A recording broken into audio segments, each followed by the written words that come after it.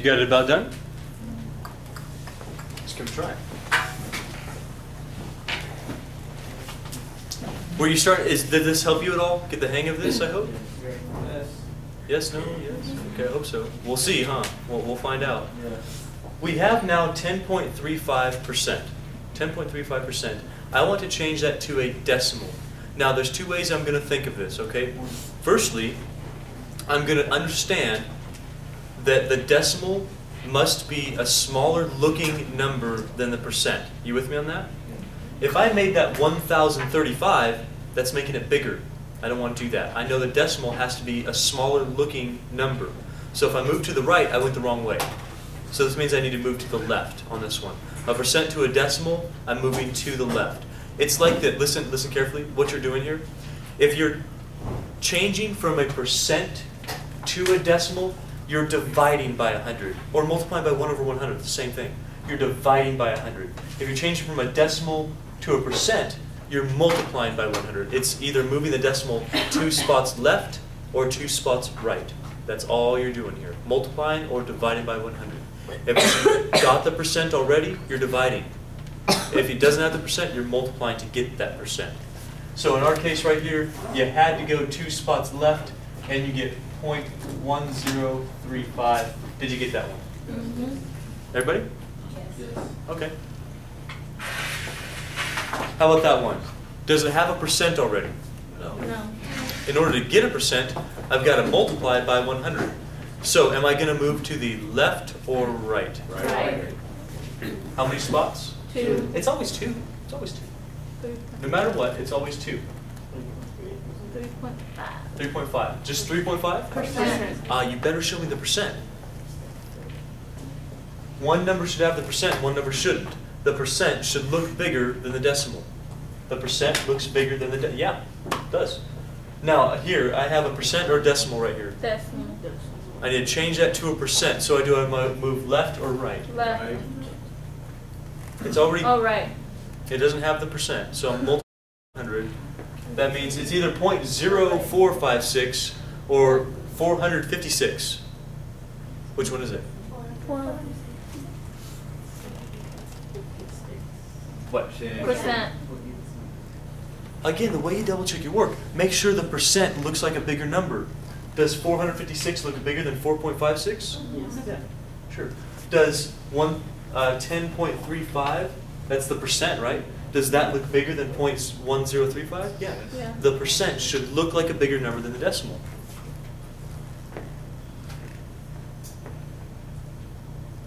%.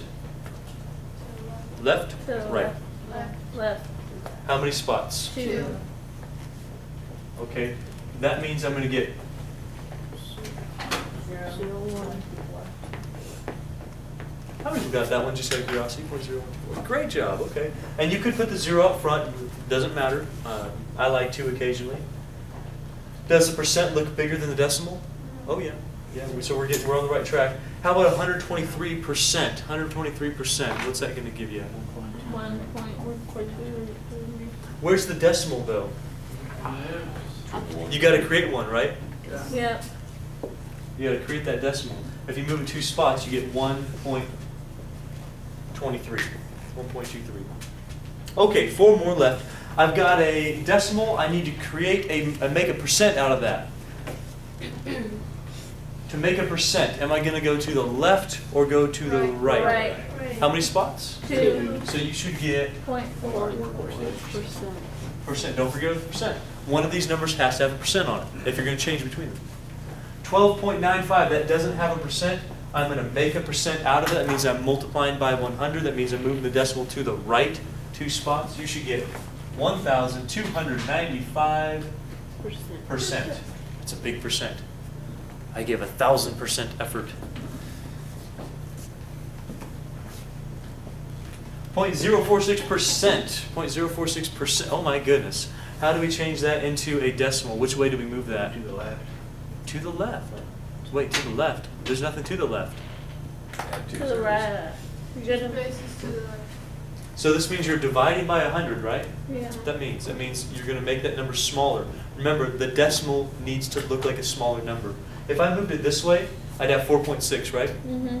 That would look bigger than my percent, not smaller. I need the decimal to look smaller than the percent for every problem. So this says to the left, it's got to be 0.00046. 0.00. How many people got that one? That was a tricky one. Good for you. Last one, 9.1%. Again, 2 spots to the left. You get 0.091. Do you have a better feeling about changing from percent to decimal and decimal to percent? Good, okay. We should be rock solid now because that's kind of something you need in your real life, isn't it? To be able to do that. One other thing that we can do, we can write fractions back as percentages. This is going back to what we did. So if we think of 3/11ths and we want to write that as a percent, what you really need to know is that when you're trying to get a percent, you multiply by 100. And when you're trying to eliminate a percent, change from percent to a decimal, you multiply by 1 over 100 or divide by 100. That's the same operation. And so in our case here, if we want to make this into a percent, oops, that's not right. We're going to be multiplying just like we did over these here with these numbers, multiplied by 100%. No, just the top. Because really what you're doing, you're multiplying by 100% over 1. So in order to create a percent, you multiply by 100%. This is because a percent has parts over 100, right? We want to say, by the way, do you want to see that this is actually equivalent to 1? I'll show it to you. I'll show it to you. Check this out. 100%. Follow me along here. You don't have to write this down, just watch. Same thing as 100 times 1%, right? Yeah. 100 times 1% is 1 over 100. True? Yeah. Equals 1. You're actually only multiplying by 1. That's what you're doing. But you're multiplying by 1 in a special way to create a percent. Do you see the difference there? You're really not changing the value, okay? That's why these are all equivalent. They're all the same. It just makes a difference whether you have a percent there or a fraction there and a percentage at the very end. So really when we're multiplying by 100%, we are multiplying by 1 in a very unique way to create a percentage. We only do it to the numerator. So you're going to get, follow me along here, 300 over 11%. You follow? Can you change that back to a mixed number? Yes. Yeah, do it on your calculator if you want. Put in 300 over 11 using your fraction button. Press enter. It will automatically reduce that for you if it can and change it to a mixed number. You should get like, what is that? 27.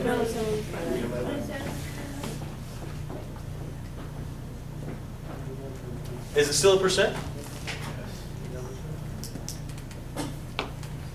This was the opposite of what we did just a moment ago, changing our mixed number percents into fractions. If you went backwards, you'd get that back again. You'd get that exact fraction back. Do you still feel okay with this? Now, I'll show you one more thing. This is on your calculator. Oh, by the way, we're not going to do this example. I just want you to make you aware of this one.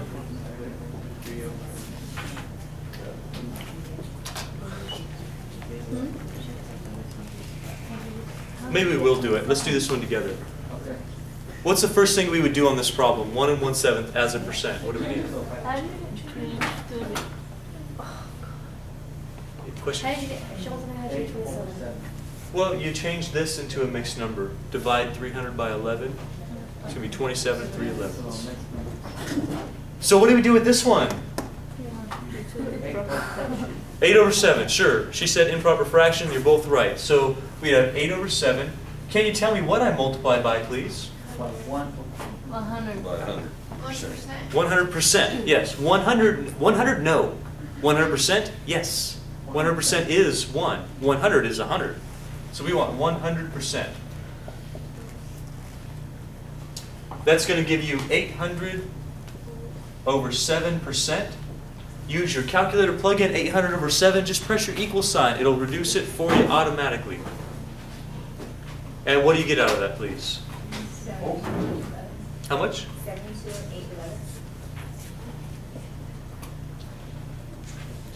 11. Should be 11s.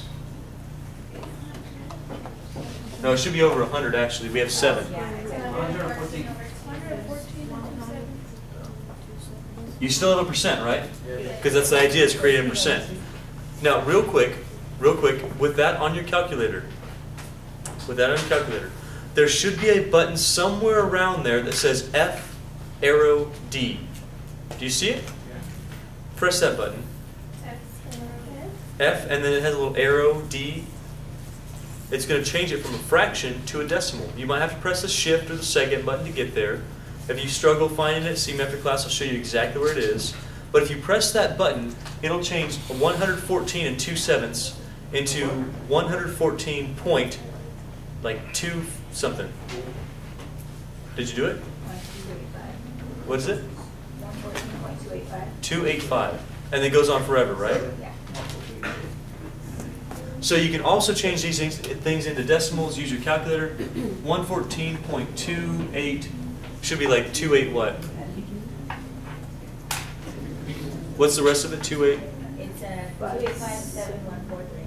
57. So 286 then, if you round it. Yeah. Yeah.